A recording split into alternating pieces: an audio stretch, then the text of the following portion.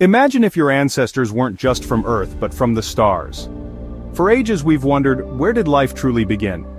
One wild theory says, Earth wasn't the starting line. It's called Panspermia.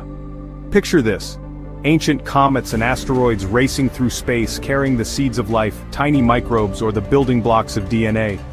Deep inside these icy travelers, scientists have found amino acids, the same molecules in your own cells. Could these cosmic messengers have crashed into our young planet, sparking life itself?